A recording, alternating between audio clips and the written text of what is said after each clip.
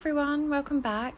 So this weekend was the Easter bank holiday and the weather was so nice. I thought I'd go over and do some full days over there, and one of the big jobs that I've been wanting to do for ages is the small holdall box shed bit at the side of my big shed, but our dog Robbie had some big interest in it, and I was worried that there were already some mice and rats in there, so I wanted to do it at a time that he wasn't over there, just in case.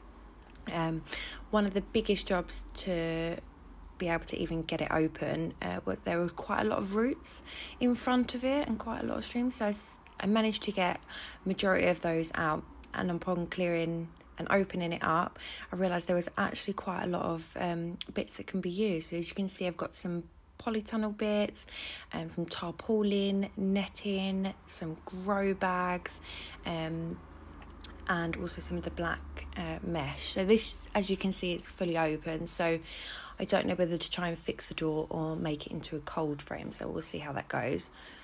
And then in this corner it was still really messy and I want to be able to trim it shortly, so I decided to clear as much as I possibly could to the back. The big pots are really heavy as they're full of soil, so I didn't manage to do those unfortunately, but they'll be okay where they are for the moment. So I managed to get all of that cleared right into the corner, and that's given me quite a lot of free space. On the next day, we went over there and I've started clearing and turning over some of the soil now that I've started planting some bits at home. So this bit here will be for sweet corn this year, and as you can see, my partner and Robbie joined us for the second day.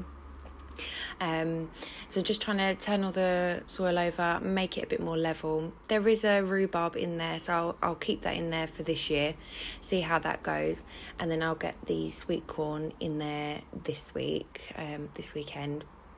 But it was quite good actually. The soil is in quite good condition, just very dry.